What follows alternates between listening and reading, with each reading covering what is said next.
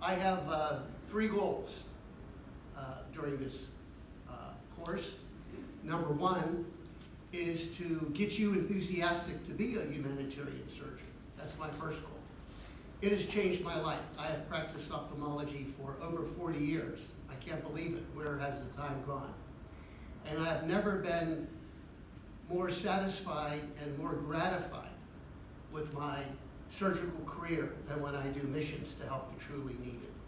You know, as ophthalmologists, we have a fantastic feeling when we help our patients, but there's a different level of joy when you go to a third world country, the people that are so appreciative. So that's my number 1 goal, is to convince you to do some type of humanitarian work. Number 2, I want to be able to teach you the M6 procedure. And this is a procedure that I think is essential when you're doing mission work.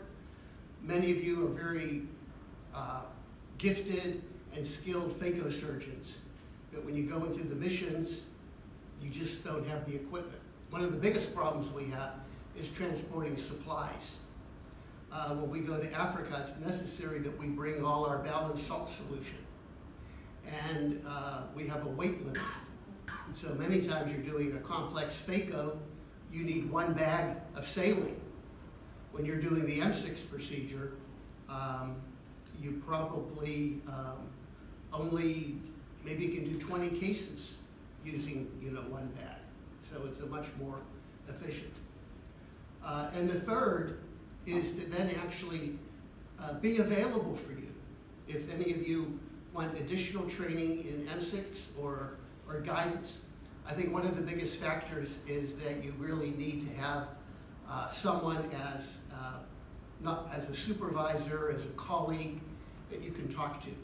I know many times I'm on the mission, I have a complex case or a complication, I don't know what to do. It's nice to make a phone call to a colleague. So those are the 3 things.